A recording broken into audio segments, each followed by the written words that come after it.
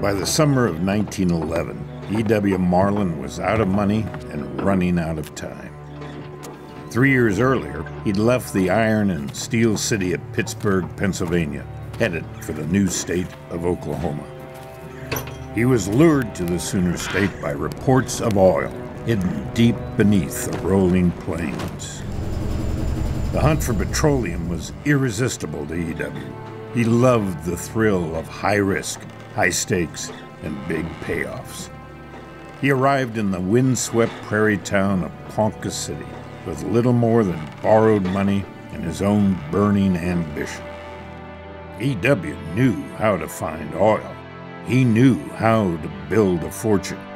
His confidence convinced investors to bankroll his dream. He had drilled 8 wells, but none of them struck oil. His stakeholders backed away, but E.W. kept going. This 9th well, called the Willie Cries, was his last chance. Every dollar I had in the world, every bit of credit I could muster, every hope I had was in that hole in the ground. I had to strike oil.